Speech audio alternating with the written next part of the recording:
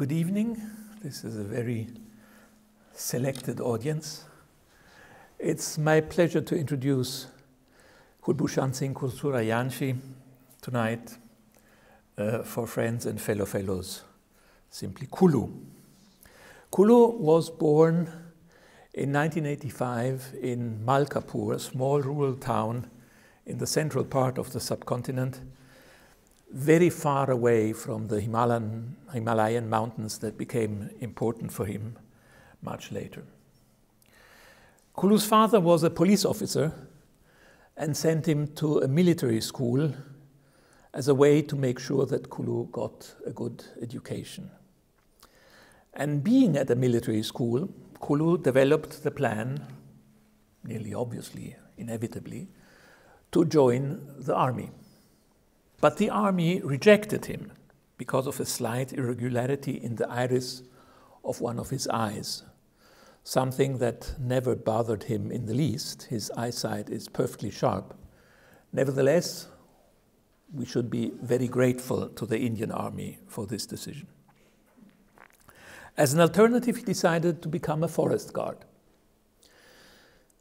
until he realized that the main function of Indian forest guards was to supervise the production of timber and to allow themselves to be corrupted by people who make money out of timber. This Kulu did not find appealing. Meanwhile, he had become interested in mountaineering. He had read adventure books on the subject, knew by heart, as he told me, all the peaks of the Himalaya and the name of those who succeeded in climbing them for the first time. His main focus at this time were the mountains in themselves, but little by little, he got also interested in animals and humans living in the region. When he was 20, he discovered that there was a master's course in wildlife biology and conservation at the University of Manipal in the state of Karnataka in the south on the coast. He applied there and was admitted, and that was the end of the military career. After his master, he proceeded to write his PhD on the human-carnivore conflicts in the Spiti Valley in the western Himalaya, close to the border between India and Tibet. Since then, Kulu has been working mainly for two NGOs, the Snow Leopard Trust, based in Seattle, and the Nature Conservation Foundation, based in Mysore, very far away from each other. Kulu is directly responsible not only for his research, of course, but also for the raising of funds, which presupposes the ability to seduce people far outside the discipline. It presupposes also logistic skills in organizing research and expeditions. Kulu's lab is a desertic region at an altitude between 3,800 and 4,000 meters, where it can get very cold indeed. In a certain sense, he has remained a bit of an adventurer. His main focus is the preservation of wildlife, but he knows very well that you cannot preserve wildlife unless you achieve a balance between it and the human population. He has to communicate not only with snow leopards, but also with people. And at this, as you have come to realize in the past few months, he is exceptionally good. With this, Kulu, the floor is yours.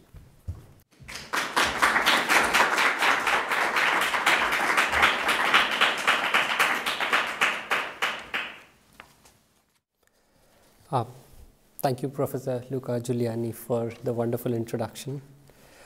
Thank you, Professor Barbara Stolberg-Rillinger, for the opportunity to give today evening's colloquium, and everybody at WICO for the wonderful time that we are having here. But most importantly, thanks to all of you for coming for this supposed public lecture, although all the public is behind the cameras. And I gave a colloquium only a little over a month ago. So today's colloquium is actually for you guys, for the people in this room, first and foremost. I've tried to make sure that there is limited overlap between what I spoke earlier and what I'm going to speak today, but I have brought in elements which are necessary. So today I want to start with a story. It was almost 10 years ago. In the autumn of 2011, I was living my dream. I was studying snow leopards in the Gobi Desert of Mongolia. I was engaged to Bhagya, and I was going to finish that field work and come back and marry her. I was studying how snow leopard populations and their diet change with availability of wild prey and livestock. But I was also helping a good friend and colleague, Orion Johansson, who had a long-term snow leopard radio telemetry project in the region, and he was doing his PhD on how snow leopards move in this landscape and how do they find prey. And in an unfortunate motorbike accident, Orion fell and dislocated his shoulder, and he had to fly back to Sweden to get treated. And I had this very difficult choice of whether I stay alone and continue my work, or I go back and come back another day to do this. But Professor Luca Giuliani mentioned my introduction. I wasn't going to give up on a good adventure, so I decided to continue, of course. And it was only after Orion left did I realize the vastness of the desert. I was alone. I was studying a very solitary species of cat in the region that I almost never saw when I was there, except when we were catching them for radio telemetry. And that really gave me a sense of solitude. The desert would just peter off in the horizon and then blend into the sky, and it was just a different feeling. My day would look something like this. I had gridded the mountain range in the region, and every morning I would go to a pre-decided spot. I would look at a mountain range like this and try and imagine how snow leopard uses these mountains, and then go on to those ridge lines looking for their signs. And if I could find any hair or poop samples, then I would collect them to later extract DNA out of it to do population estimation and to do diet studies. I had also designed a way where I could do transect in these mountains and then estimate populations of wild herbivores that were living here. And this was the ultimate life that I had ever dreamed, to be alone in the Gobi Desert in Mongolia and to be studying snow leopards in such an exciting way. My camp was what is in Mongolian called a ger. It was a small little hut like this, actually this very one, and I had a satellite phone. It was very expensive to make calls on that satellite phone. I never made a single call, but Bhagya and I could send these tiny messages, less than 100 KB every evening. I would send 2 messages every evening, one to my office saying, I'm all right, I'm back in the camp after a day's work.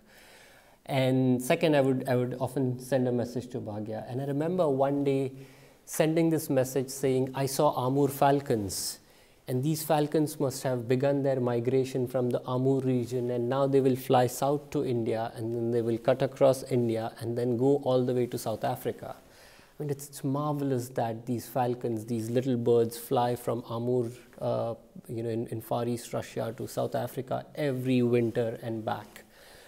And the next day I got an email from her. Interestingly, she was then a part of a field research team close to the border between India and Burma in the rainforest there. And she said, yeah, today morning we saw a flock of Amur falcons. They are indeed migrating. And I remember wondering about, both of us being in these really isolated places and still this connection between us through a migratory bird. For a young, newly engaged couple, that was the most romantic thing that I could have ever imagined. But then seasons change, autumn turned to winter, and every day it would get more dangerous for me to go out in the field alone, because if I twisted an ankle or broke my leg and couldn't make it to camp by night, it would be very difficult for people who were looking for me to rescue me in time. It was very, very cold by then. But the truth is, I was never truly alone. This area is a few thousand square kilometers, and there are also migratory nomadic herders who live here. The nomadic herders here graze this breed of goats to produce pashmina, cashmere. And my apologies, I'll keep switching between the word pashmina and cashmere because pashmina is the Indian word for cashmere, and it just slips my attention. And I'd made friends with many of them. Every time I would pass by, somebody's ger, I would stop and have tea with them. It's almost rude. It's not almost rude. It is rude to pass by somebody's ger and not to visit them. And so anytime they were passing by my camp, they would also stop and say hello and have a cup of tea. I didn't speak much Mongolian, but that was never a problem. In the desert, when you meet somebody, you're just happy to see someone. And they also live very far from each other, about 10 to 15 kilometers between every family. But then I didn't think much about it. It was time for me to come back to Ulaanbaatar. That's a picture of Ulaanbaatar, where I was going to do all the DNA extraction and all the science that I was there to do. But every day I was thinking, what gift am I going to buy for Bhagyashree when I come back? Because I was going to come back and get married. Of course, diamonds I wasn't going to buy, as if I could afford them. But I used up all my savings to buy a pair of cashmere gloves. And I thought that was the most beautiful fabric I'd ever touched. It was the smoothest thing I could have imagined. And little did I know that this fabric was going to consume the next 10 years of my life. I came back and forgot about all of this. And then about a year later, Conservation Biology published this paper. It was titled Globalization of the Cashmere Market and the Decline of Large Mammals in Asia. So in the map is of Central and South Asia. The country in the north is Russia, Mongolia, Kazakhstan, China, and then Kyrgyzstan, Tajikistan, Uzbekistan, Afghanistan, Pakistan, India. The area that is shaded is the snow leopard distribution. But like I mentioned in my previous talk, the snow leopard distribution almost exactly matches the high mountains of this region. And this paper argued that 90% of world's cashmere is grown in this region. This paper went on to argue that since the turn of the century, cashmere prices have gone up threefolds. And so people living in these areas have started keeping more and more goats, in fact, to the point of replacing many of their other livestock with the single species of goat. And then they also argued that goats compete with other wild herbivores of this region for food, for forage. And they collected data from secondary literature for populations of livestock, cashmere goats, and wild herbivores. And what they found in all these places, wild herbivore biomass was less than 5% of total biomass of herbivores. So imagine by per kilo to per kilo, there were 95 cashmere goats or livestock and 5 wild herbivores. And so the conclusion of the paper was quite dire, that cashmere is having very severe impact on local wildlife population of this region. They also pay attention to the snow leopard, where what they further argue is that a decline in wild herbivore population, herbivores like the snow leopard, the ibex, the argali, I spoke about them in my previous talk. As their populations go down, so do carnivore populations. And every time snow leopard killed an expensive cashmere goat, people were forced to retaliate because it was expensive. And so the snow leopard was suffering almost a double whammy in this case. And this paper is also like a review because it pulls in evidence from many different independent studies. So the conclusions were very clear.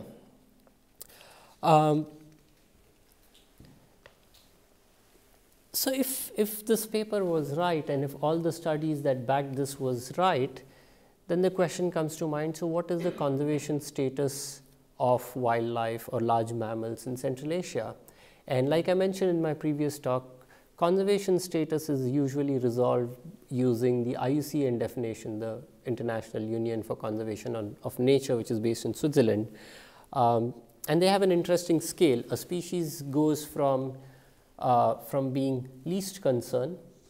Just the label itself is concerning to call something least concern in the Anthropocene, but it goes from very common species being least concerned to being near threatened, to being endangered, to being critically endangered, to being extinct in the wild, and to being extinct. And so what I did was to look at some of the more common herbivores and the one carnivore, snow leopard, in this region. And so under each picture you have the name of the species, and in brackets you have the IUCN categorization, but that is not important. What I did was I looked at the previous 2 assessments, and between the 2 assessments, if a species moves towards extinction, then it has a red box, and if a species is moving away from extinction, it has a green box, and if a species has remained stable, it has a yellow box. And although the original paper looked at the 8 endemic species of this region, I have expanded it to include a few more species, and what you see is 15 different species. There are some very interesting examples. The wild horse, or Przewalski's horse, or Takhi as they are called in Mongolian, they'd gone extinct. They're the only species of wild horse in the world. They'd gone extinct except in a few European zoos. You can see them in Berlin Zoo. And then they were reintroduced in Mongolia and in China, and since then the population has grown, and now they're endangered. The critically endangered Bactrian camel. But what is very clear is there are at least 5 species that have improved on their IUCN categorization. Most have remained stable, and only one species, the ibex, the Himalayan ibex, has actually worsened, and it's worsened from being least concerned to near threatened. And I was part of the assessment team, and actually the evidence is not very clear, but we still moved it because we wanted to take a cautious approach. So what explains this contradiction? On the one side, you have ecological studies saying that wild herbivores comprise less than 5% of herbivore biomass in this region, but if you're looking at them on an IUCN scale, this tells a very different story. And this is where we have to examine 2 things. One is how do we assess ecological evidence, and the second is how do we assess the conservation status itself. And so let me start with the conservation status story. Bits of it I'd mentioned in my previous talk, but today I'm going to go into some of the details that I couldn't in the previous talk. So the snow leopard case study is what I'm most familiar with, so we'll go over this once again. As I had mentioned, IUCN downlisted snow leopards from being endangered to vulnerable in 2017. The assessment was led by a 3-member team, and this really split the snow leopard research and conservation community in 2 groups, the eastern group and the western group, as I like to call them. The eastern group had the range country governments and scientists and conservationists who are based in the 12 countries where snow leopards occur. And the western group was largely led by IUCN and a lot of other big conservation organizations as well as universities based largely in the West. A lot of heated arguments happened, a lot was written, and we're going to look at 2 opinion pieces. The first opinion piece I want to show you is written by David Mallon and Rodney Jackson. Both of them were part of the assessment team, and the title of the paper was "A Downlist is Not a Demotion, Red List Status and Reality." I'm very surprised that they got away with the word reality in the title. I mean, here at WICO we can't seem to agree upon it. And I have a few quotes from that paper. I think one of the most important thing they said is, unbiased estimates of population density and abundance that incorporate uncertainty are essential components of any assessment of a species status, including those for the red list. And the concluding remarks that they make in the paper say, downloading on the IUCN red list indicates that the species concerned is further from extinction and is always to be welcomed, whether resulting from successful conservation interventions or improved knowledge of status and trends. Celebrating success is important, to reinforce the message that conservation works and to incentivize donors. Now, this is interesting because actually the Western group was blaming the Eastern group for wanting to keep the snow leopard so that the funding can keep coming, and whereas in here the argument is actually pro-funding. This was challenged by these two authors, Som Ale from Nepal and Charudat Mishra from India. And because Oryx rejected their response, they published it in Science. And some of the quotes from their paper, they say IUCN assessment uses estimates of mature individuals. If there are fewer than 2,500 mature individuals, then the species is considered endangered. And if there are more than that, then it's vulnerable. The other thing they mention is records show just 3 of 344 captive snow leopards bred at age 2 years old, yet IUCN assessment used age 2 to 3 as the age of maturity. And finally, they try to make a comeback saying desk-based announcements and celebration of reduced extinction risk should be rejected in favor of rigorous field-based scientific evidence. Now, the two things I want to really stress here is this big disagreement actually boiled down to one thing: how many mature individuals of snow leopards are there in the world? And that one thing is affected by two parameters: how many snow leopards are there in the world, and at what age do they breed, 2 years or 3 years? This whole thing was about just that. And like I mentioned in my previous talk, after a lot of debate and discussion, the community came together and they agreed on one thing. They said we need scientifically robust estimates of snow leopard population. That's what we need. And that led to launch of this really big project called PAWS, a population assessment of world snow leopards. And I quote from the meeting that happened in Bishkek, Kyrgyzstan. At the International Snow Leopard and Ecosystem Conservation Forum 2017 in Bishkek, the range country governments formally endorsed a plan to develop a global snow leopard population assessment. The ambitious initiative called Population Assessment of World Snow Leopards, or in short, PAWS, aims to produce a robust estimate of the threatened cat's population status within the next 5 years. This was in 2017. I've been very involved with this work, and I went into details of this work last time, so I'm going to quickly brush through it.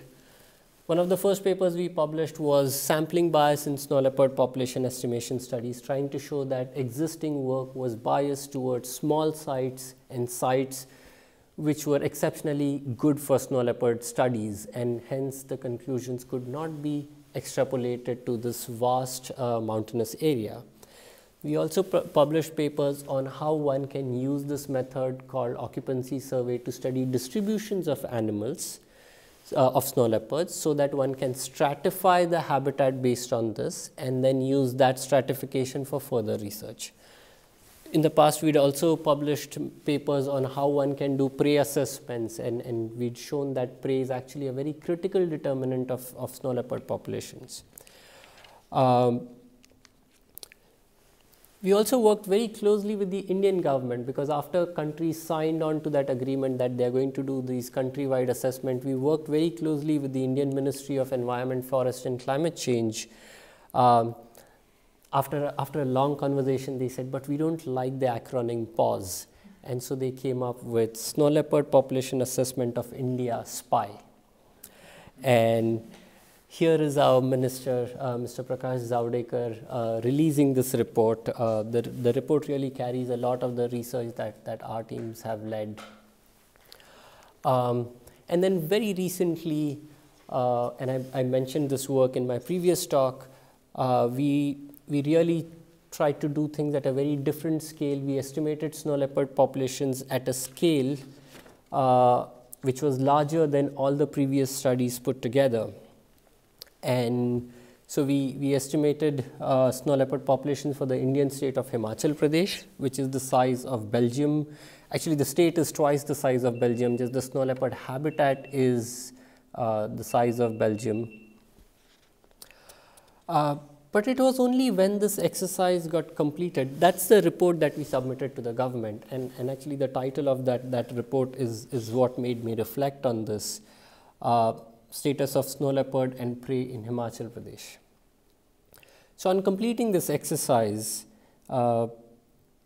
is when I was like, okay, we are answering the question status, what is the status of snow leopard and prey in Himachal Pradesh? And we are saying it is 52 because there are 52 snow leopards in Himachal Pradesh. And you know, like I mentioned in my previous talk, that's where I felt like a character from Hitchhiker's Guide to the Galaxy by Douglas Adams, where the second best computer, deep thought, answered the great question to life, universe, and everything with 42.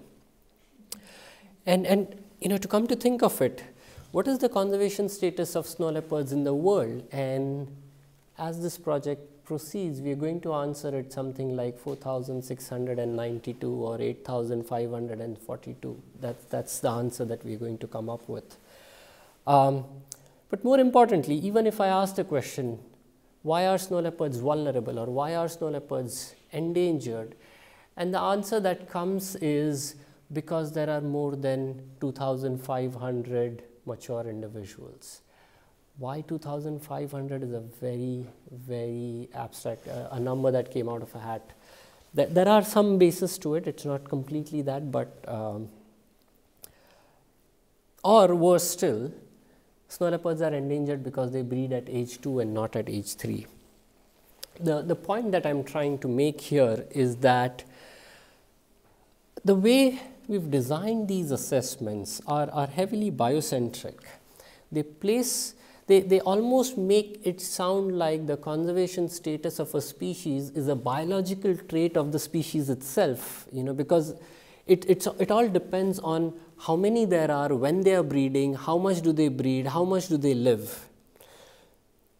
And the fact that the snow leopard research and conservation community came together to estimate snow leopard population is further telling, because we did not come together and say, let's go out and count how much area we are losing to mining, how much area are we losing to dams or any other big infrastructure project.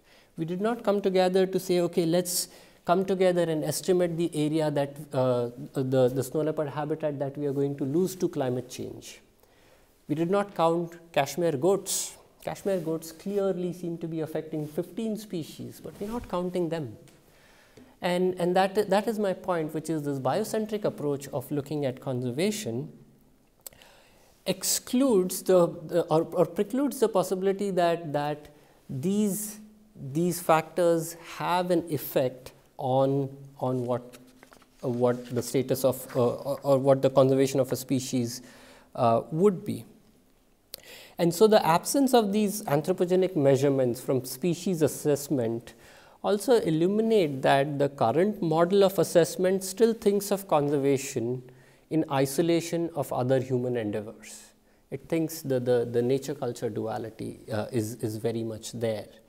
It assumes a distinction where in places where wildlife conservation occurs and where human development occurs. And this is an unbeknownst hanging on to the old idea of wilderness and the old idea of fortress conservation.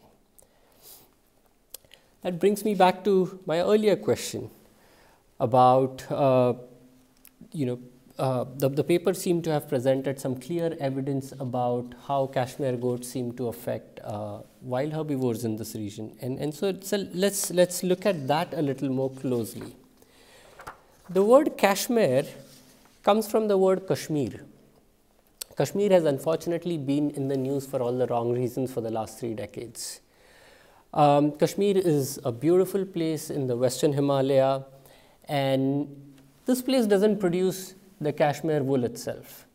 This place has, for the last 700 years, some of the world's best artisans when it comes to spinning, weaving, and designing clothes. Cashmere wool, the wool is a fiber that has to be less than 19 microns in thickness, and it is essentially goat fleece, fleece that comes from goats. And typically these goats were raised up on the Tibetan plateau in Ladakh and Tibet and parts of Central Asia, and the Kashmiris would trade with these regions and get the wool, and then the combination of some of the best fiber in the world and some of the best artisans really produced one of the best garment that humans have ever seen.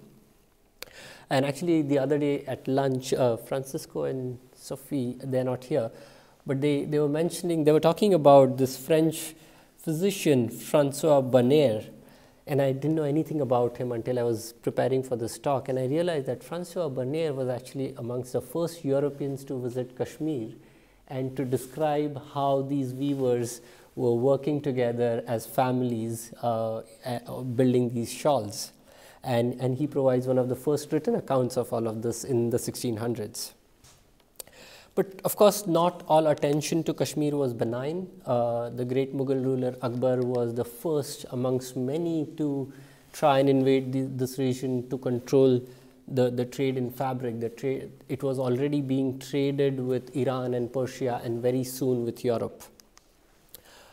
So here I have a painting from Padshahnama. Padshahnama is a collective writing about Shah Jahan's early life. Shah Jahan, one of the great Mughals, the maker of Taj Mahal itself. He's seated up there. I think this is the pointer. Yeah, that's Shah Jahan. He's seated up there. And the historian Janet Rizvi argues that there are at least two people in this court who are wearing Kashmiri shawls, and very likely Cashmere. One is this person up here, and the other one is this person here. And this is the father-in-law of Shah Jahan. And I think that one of the world's best garment, is befitting, or it's befitting that the garment is present in Shah Jahan's court, whose reign was the pinnacle of art and architecture in India. That's Empress Josephine, and the scholar Monique Lévi-Strauss argues that the period between 1800 and 1880, French fashion was really obsessed with Cashmere, and a lot of Cashmere was traded. And actually I was trying to find out more about this, and I came across an article in the Scientific American published in 1862. And I'm going to read a few quotes from it. It's very interesting. This piece on Cashmere doesn't have an author that I could find, so my apologies for that. It starts by saying, a statement has been very widely disseminated that M. Voisin of France has lately invented an improved loom in which shawls are woven in such a manner as to rival the famous products of Cashmere. In this case, the word Cashmere is both the region Kashmir and the fabric. Later in the article they say, though the cost and fame of the Cashmere shawl are doubtless principally due to the mode of weaving it, they result also to some extent from the rare material from which it is made. This is the product of the Cashmere goat and is much finer and softer than the finest Saxony wool. And further down in the article they say, the Orientals rival the most civilized nations in the production and combination of colors in the shawls. And I find it amazing how these gentlemen, their idea of civilization was challenged by shawls from Kashmir. So now on the one hand you have a regal fiber, a regal fabric, and on the other hand you have a really royal cat, the snow leopard. And I was very interested in the relationship between Cashmere, the fiber, Cashmere, the goats that produce this fiber, the herders who raise these goats, and the snow leopards who directly prey on these goats and affect the livelihoods of these herders. And so if you have to look at herders of Cashmere a little more closely, This is a picture that my colleague Rigzin Dorje took. This is from India in the Changtang region. A lot of attempts to produce cashmere in Europe and America failed. A lot of these goats were brought here. One of the forms of taxes during the British Empire was 12 cashmere goats that Kashmir would give, and they would bring it to different parts of the empire trying to grow them in other places, and it failed every time. Because this fiber is actually, it is produced at the interaction of the goat and its environment, the dry, intense cold of Central Asia. And so what the herders are doing is every winter they take these goats in these extremely cold areas and let the goats be there so that they can develop this really fine wool. But that's a very hard life for the herder, because the herder is himself or herself exposing themselves to that cold, living out there, often spending the nights in the open, protecting their goats from snow leopards and wolves and other species. And the returns are very less. The returns aren't very good. That's their relationship between the goat and the herder and the elements. But like I mentioned in my previous talk, again, I want to briefly touch upon the case study again. This is the place that I started today's talk with, the Toast Mountains of Mongolia in the Gobi Desert. And the entire area was given away to exploratory mining in 2010. And it was the 70-odd herders who live sparse in this area, who are nomadic grazers, came together, and under the Mongolian law, they declared their own commons as local protected area. And here I want to acknowledge the contribution of two people. Sumbe, who was a very good friend and colleague, and unfortunately he is not with us anymore. But Sumbe and I worked together to do herbivore assessments of these areas. We walked many of these transects again later in 2012 and 13 to do a prey estimate. And my colleague Bairjargal Avansaren, or Baira led the movement to get the local protected area declared into a national level nature reserve. And today this place is a nature reserve with full rights to the herders to use this place. And in the sense, like I mentioned last time, the fate of the herder and the snow leopard is entangled here, where even though their day-to-day interaction may be antagonistic, the overall fate is an entangled one. Like I mentioned, living with snow leopards is not easy. And as somebody who tries to practice conservation, we did this project in Mongolia. We wanted to help the herders protect their goats from snow leopards and other carnivores. So an international team of conservationists flew into the Gobi Desert, and we built these fences around the places where they stockade their livestock for the night. The main problem here is when a carnivore gets in, they don't just kill one or two, they'll kill 30, 40, sometimes even more.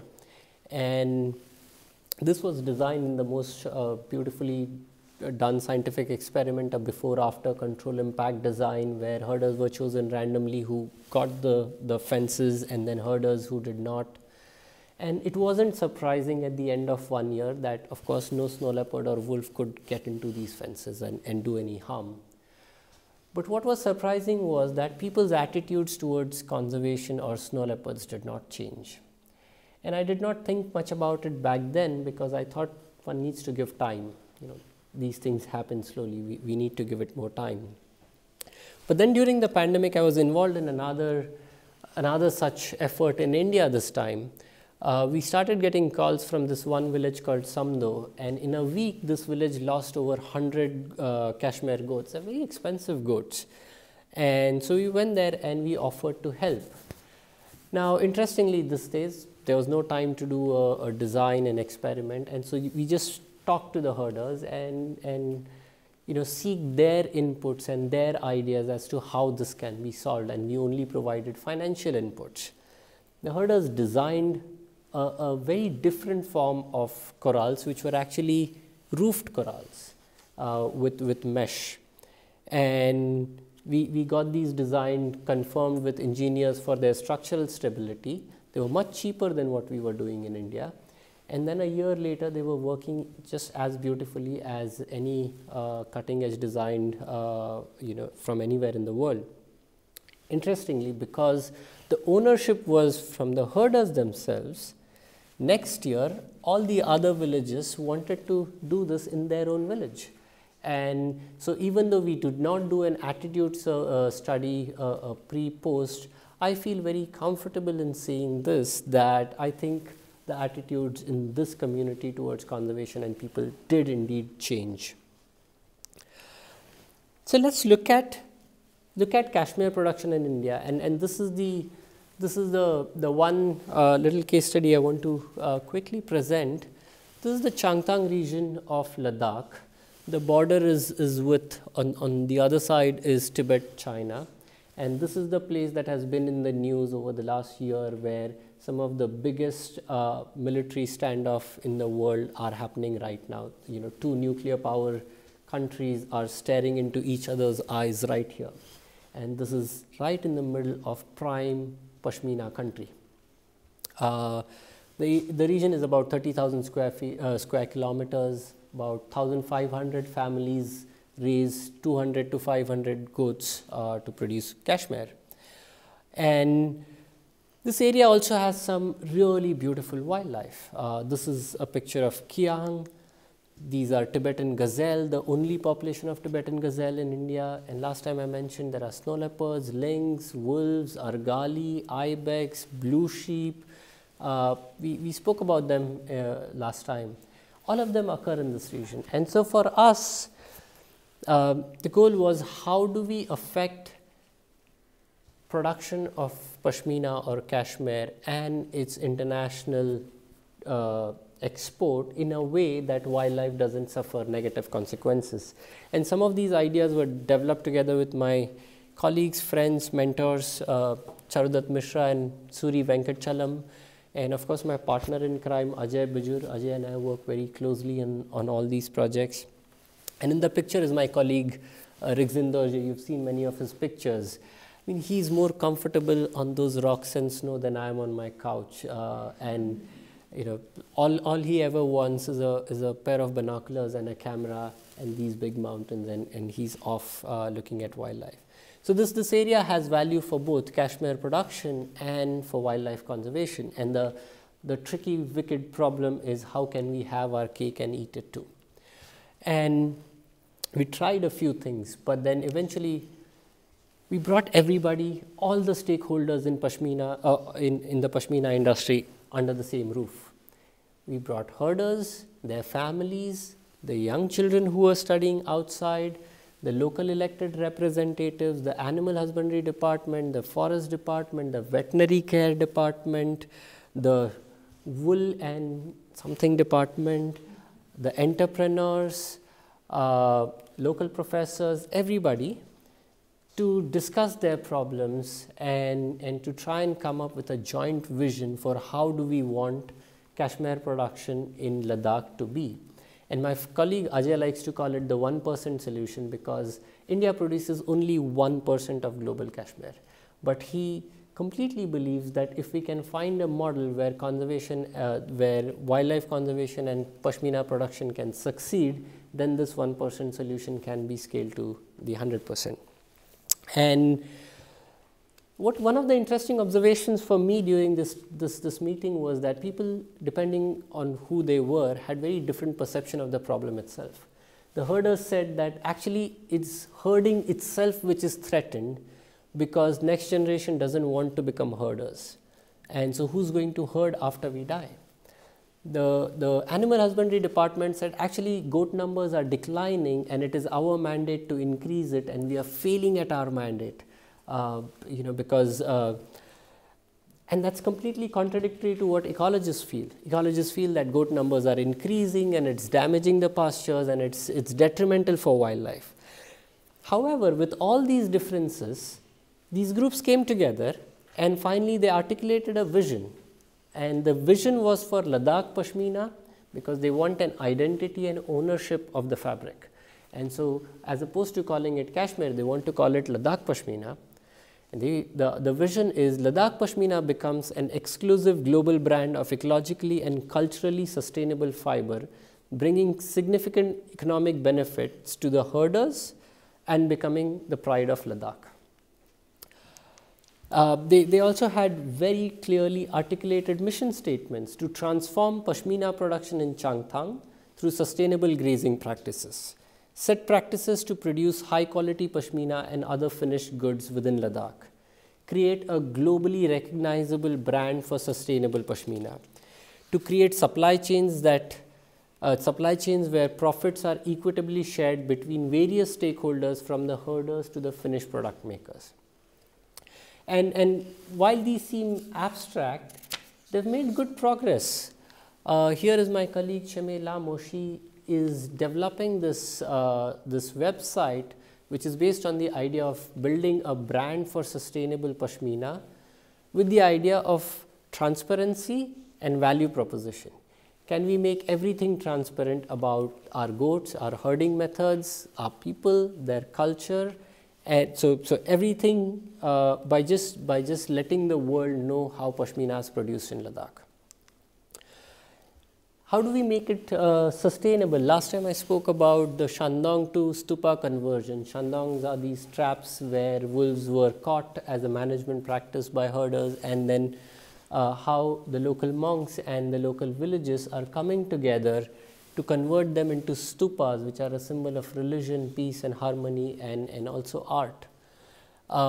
We've started a fellowship for the young people in the region, and currently there are 12 Cashmere or Pashmina fellows, as we like to call them. They are getting trained to become environmental entrepreneurs, to be able to be part of this supply chain and make sustainability meaningful. We're working with the animal husbandry department to improve livestock nutrition and pasture health, both for these goats and for wild herbivores. I spoke about securing these nighttime corrals. You know, that is typically how we find them in, and then we work with people to secure them in a way that using traditional designs to make sure that snow leopards don't get in. And of course, building trust among the different stakeholders. I mentioned that everybody looks at it from their perspective, and these are different perspectives. And we want to appreciate these different perspectives. At the same time, we need to have trust with each other and work together.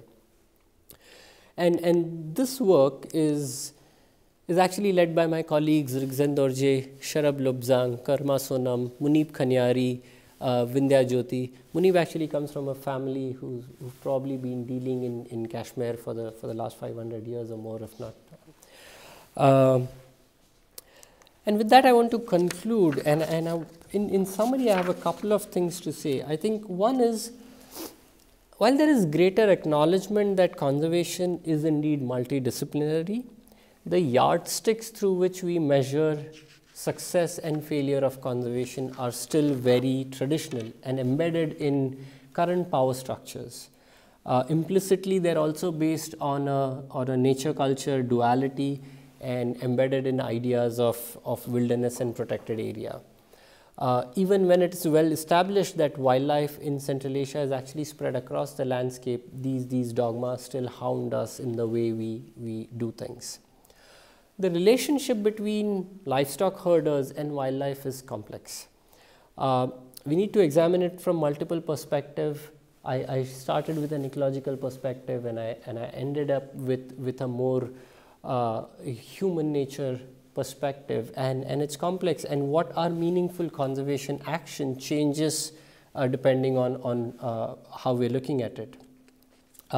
In a recent book, which is titled The Conservation Revolution, Radical Ideas for Saving Nature Beyond the Anthropocene, authors Bram Busher and Rob Fletcher, they propose a model of convivial conservation for a post-capitalistic society and a society that doesn't need nature-culture duality. I like to think that this conviviality already exists. The conviviality between people and wildlife already exists in places around the world, in people such as the Changpa herders of Ladakh. And perhaps as conservationists, we only need to nurture and sustain this existing conviviality. With that, I think I'll stop and take questions.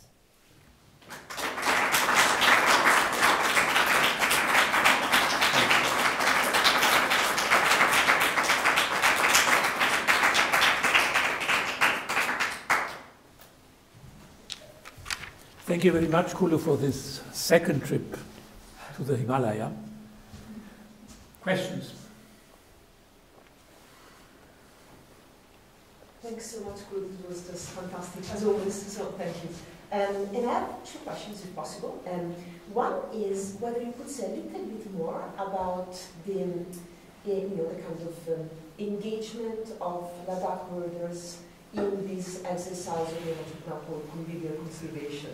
So what exactly happened in terms of conflict resolution that your group was involved in that allowed for getting these people to work together towards this goal? Because you did, you hint at all these different types of conflict, right? And some of which involved, in fact, the perception of the snow leopard. I haven't quite understood, last time from what you were saying, how in fact the conflict with the snow leopard itself was resolved. And how does that come back into the story?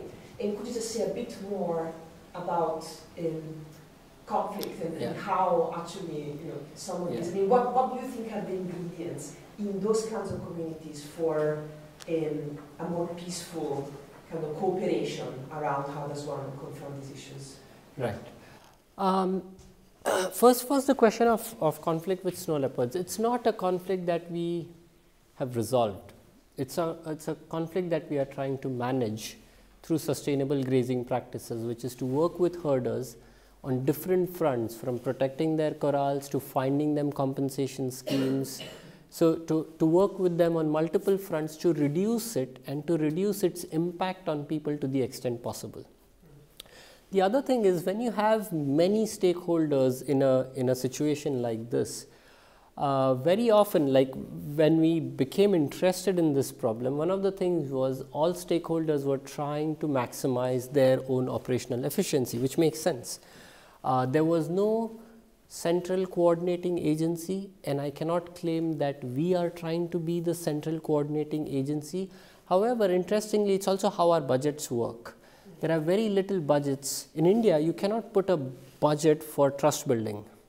You cannot put budgets, you can have a lot of departmental meetings, but you cannot have money for interdepartmental meeting. And actually the conservation money that we brought in allowed to fill some of these gaps where people could actually come together, meet and talk face to face, where the entrepreneur was telling the cooperative, saying that I don't get good quality material, and the cooperative then said, but the material I get came too late, and then once they started talking, things, the second thing was the entire system was looking at an export market, which is how can we maximize our Cashmere production and export it so that we get more money. And my colleague Ajay Bijur's idea of this being 1% solution is how can we realize more value locally. So how can we bring back many of those processes locally so that more money doesn't mean more production, but more money means better quality. And again, I don't think these ideas are foolproof, but I think these ideas, one of the most important thing is, while conservationists always acknowledge that we need to work together with others, I think this is where the industry acknowledges that it needs to be sustainable both ecologically and culturally. And I think if the one big thing that we could hope to achieve from this project, it's an ongoing project, is to get acknowledgement both in its peak and its action from the Cashmere industry to make it sustainable. I think that's the main crux of this. Yeah, thank you so much for this. Really most interesting. The story is ongoing, and so while I can fully see how the sheep are so much better protected from the snow leopard now, I'm wondering about the long-term consequences for the snow leopard. So, if I understood you correctly in your last talk, these herds are merely a resort of emergency for the snow leopard. So whenever there their usual food base gets scarce, then they would attack a herd and take sheep away from the herders. And this they can't do anymore because the herds are so neatly protected. So what's your prediction for the long-term effects on snow leopard population once these measures are really found all over the region? No, thanks for that. Actually, scholars have argued that livestock herders subsidize snow leopard conservation because their herds are being killed by snow leopards.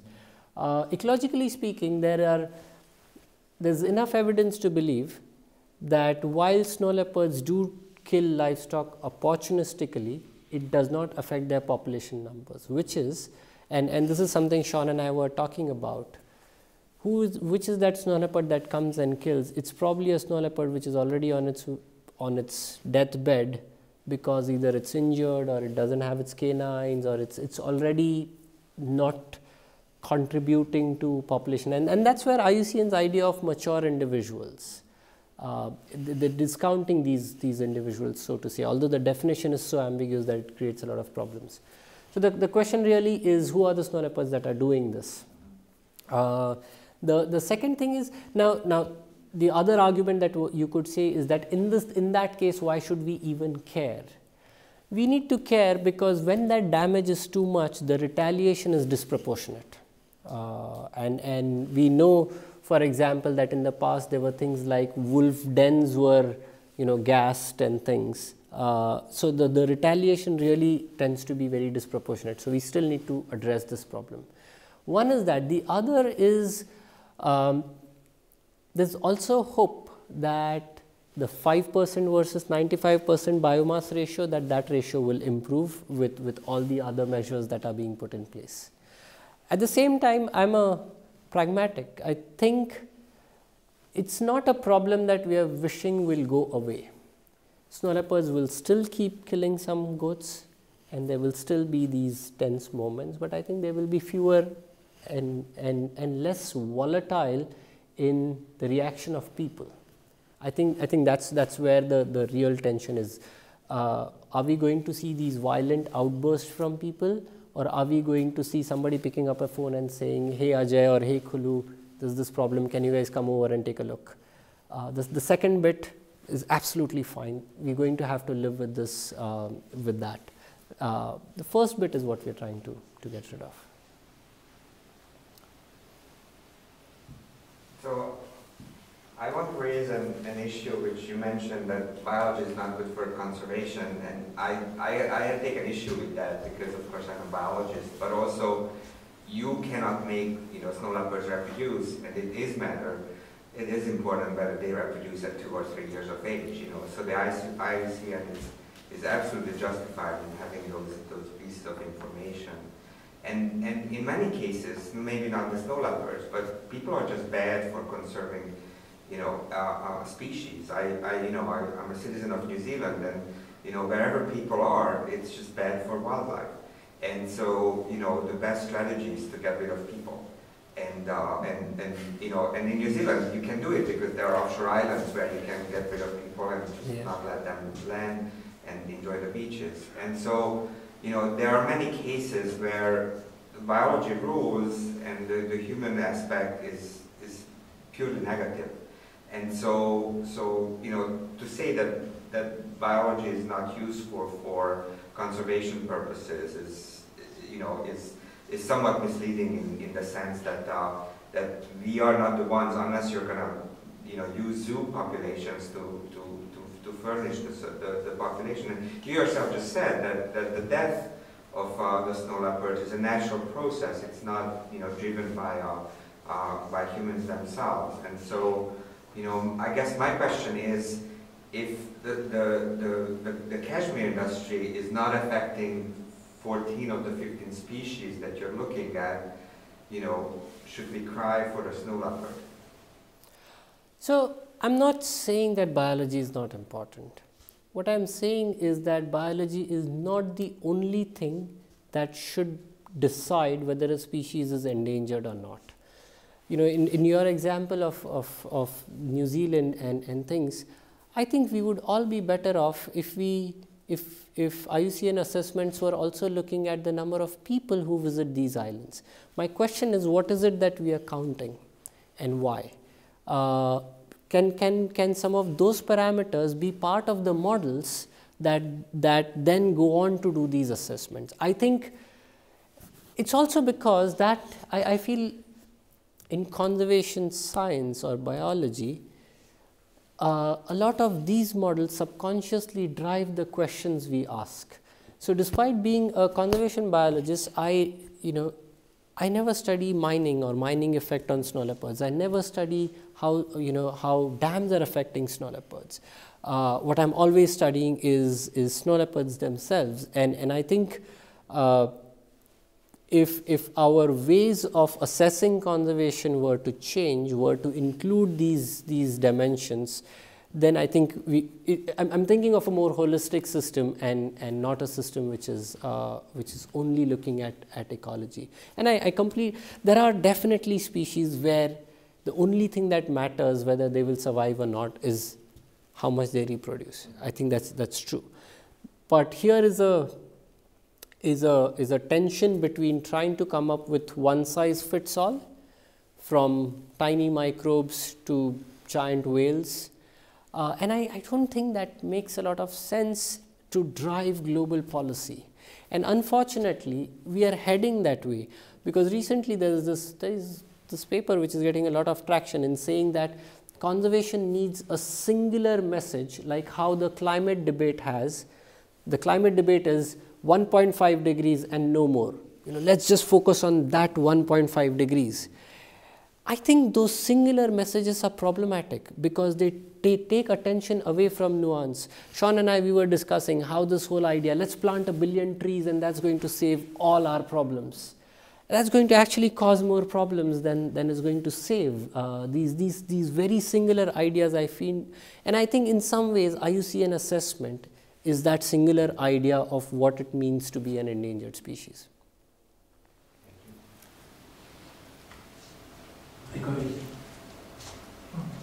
Yeah, thank you. I'm sort of extrapolating this a bit to our society. So is there a point where your sort of pinpoint efforts to conserve a species has to be turned into a management, wildlife or agricultural management plan? So in Germany we have a very managed forestry industry and so on. So there's most species here are encultured species. So is there is there a point where you need to hand over? So let's assume the population is thriving. Do you need to hand this over to some wildlife and commerce agency and say, okay, I'm done? Or so where do you see sort of your territory for conservation? I think you mean we as the NGO, as our group, or yeah. I would love to be in a place where that you're mentioning, which is this is how far we'll go and we'll wash our hands off. We've been doing this for 25 years, much before I ever became part of this group, and I don't see the administrative systems really growing at the same pace that is necessary. I'm sure someday they'll catch up where we will be able to say that, okay, this is nice. And we started an insurance program for livestock where every time a carnivore kills a domestic animal, a compensation is triggered. We started it in 2002. This is 2021 in a tiny area, and the government is still not able to replicate it. This program has won several awards in several places. Multiple government agencies have tried to replicate it. We've ourselves replicated it to 15 other villages. We are a small team of people. We're just limited by the number of people we have, and that's not happened. So that is the desire. And that is also tension in conservation, which is conservation depends on so much of external funding through NGOs that it is at a point of being a problem in itself. NGO conservation could be a problem of their own. And I think it's very true. And I don't know a foreseeable solution to that. Thank you very much. Again, sorry. But I wonder what I would also ask. So you talked, I mean, I really do appreciate the call for extending, not substituting, Mark, but I think extending the notion of biological conservation to cultural issues. And many people have discussed this in terms of thinking about traditional knowledge and some people call it indigenous knowledge, and thinking about how that gets associated to how we conceptualize particular species in particular regions. I wonder whether you could speak to whether you think you see risks associated to that expansion also. Because you were noticing, you were talking very much about opening up some of the traditional practices associated with the production of Kashmere, for instance, the local ecology, these kinds of things. And I mean, this is the kind of openness that in the agricultural sector, for instance, has led to incredible problems. So the idea that, let's just show the world cultural memory, like so show the world more traditional knowledge without any protection associated with it, has led to incredible amounts of prospecting and appropriation and, basically enhancing equity in different ways. So do you think there is a risk with this kind of work, or is there something about the specificity of the environment here that makes it impossible to appropriate these practices in a way that within the market, basically? There are many risks. Actually, one of the biggest risks is that this itself becomes such a runaway market process that this itself comes to the detriment of, and in this case, Snow Leopard, I mean all wildlife, and Kashmere, I mean all human development. That risk is there, where this kind of openness allows for this very aggressive market to enter a society and just completely destroy it inside out. However, markets are getting to these societies whether we like them or not. And I think bringing them in, knowing what they are capable of and harnessing its energy versus just waiting for the inevitable to happen is where I find this peculiar situation to be. Having said that, there are other grave concerns, like I mentioned, the whole army dimension. We could do everything we want, and then tomorrow if a war breaks out between India and China, this area is going to be done. There won't be a sheep or a snow leopard to protect in this space, at least. So, and that we've seen on the borders with India and Pakistan, where the army conflict is so high that there's no wildlife left. Munib, I mentioned him. He led a camera trapping expedition in one of the really heavy conflict areas, and essentially they didn't find anything that weighed more than 2 kilos.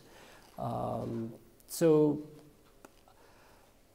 there are risks, but I think sometimes this is the frustrating part of being a conservationist, the wickedness of it. You try to do something and then it keeps falling apart. But then I wonder whether that should stop you from trying. I'm from a farming family, and we've seen the worst of what the openness, the development in farming has created. But I do see that it's also created opportunities both for farmers and there is conservation still on those places.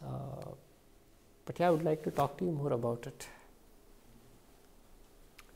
Good. On this happy note, thank you very much for the talk. Thank you for the answers. Thank you for the questions.